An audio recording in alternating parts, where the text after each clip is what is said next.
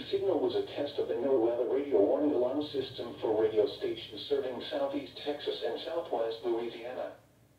During potentially dangerous weather situations across the area, the alarm tones you just heard would be activated and immediately followed by information about the impending hazard.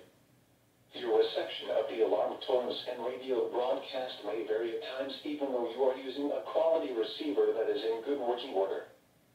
This test is normally conducted each Wednesday morning around 11 a.m., but will be rescheduled for the next available fair weather day in the event of hazardous weather. This has been the National Weather Service. We now return to our regular programming.